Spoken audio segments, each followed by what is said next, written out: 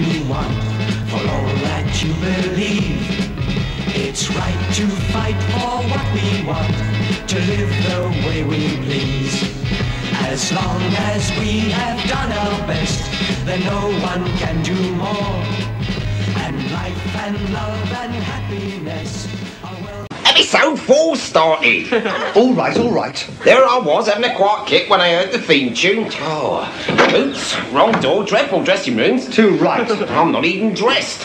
All these belts and buckles, it takes 3 hours to get ready. Ready yet? Do I look flashing enough? Yeah, and all I've got's this penknife. Flesh, Lady, I simply can't be in this week's episode. I told you not to eat the fish. I've got this week from migraine, I've run out of cotton buds.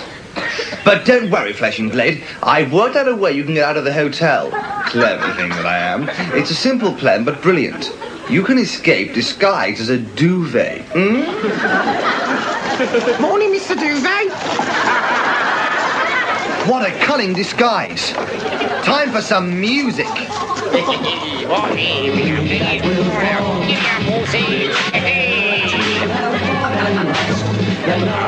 Three wheels on my wagon, and I'm still rolling along. The old Stand and deliver your money or your life. money, please. Aha! Okay, watch out. Eat duvet, scum. Don't watch out, they're sharp, they are. What's happening? Let go of me, give me a gun and I'll have all of you. This is unusual. Oh, boy. Oh, dear. It's not fair. We always escape. Hello. How's things? Fine, and you? Oh, not so bad. Oh, he's a dreadful man. Who is? Our captor, Laughing Jim. The man with the worst interior design in the whole world. He doesn't use wallpaper. But tell me, why do they call him Laughing Jim? Flashing Blade. He keeps you here until you laugh at one of his jokes. Well, I don't mind having a good laugh. Don't speak so soon. You haven't heard the jokes yet. Oh, dear now. Ladies and gentlemen, here's a good one now. What do you call a man, right, up to his neck in a swimming pool, eh? Do you know? A Bob! No. You like that, you like it? No. Here's another. What do you call a woman with 2 toilets? 2 toilets. Hey, go on, missus, go on, love. Have a guess. Go on. Have a guess, go on. I don't know. What do you call a lady with 2 lavatories? And lavatory's a common word. Oh, it's common, dear me. Go on now. You give me the punchline. Have a go. Oh, very well then. I suppose the lady's name must be Lulu. Oh, no. Do you get it? It's so cracking. No, it's not. Now, go on. Oh. You tell me one. Go on. Very well, if I must. What does one call a man with a seagull on his head? What would you call this particular gentleman Cliff? I think. Do you get it? No. Do you? Do you get it? No. Please don't on.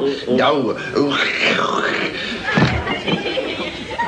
That's not funny. You always made the servants laugh. Oh, you try one. What do you call a woman with a frog on her head? Oh, Lily. That's funny. You're good, you are. You're so funny, I'm going to let you stay for tea. I am. I hate to be the one to tell you this. You won't finish that jumper by Christmas. You simply can't get the wool. Hey-ho. My daughter's so incredibly stupid.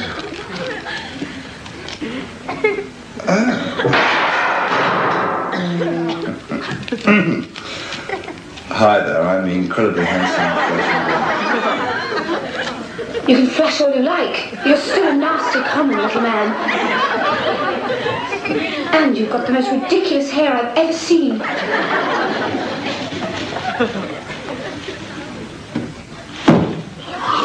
Ladies and gentlemen, now here's a good one. Listen, will you pay attention? Now, as I was saying, here, put that pork chop down, you. Thank you. Now, there's an Englishman, an Irishman, a lawn mower, and they all go on a field trip to Bog. No more!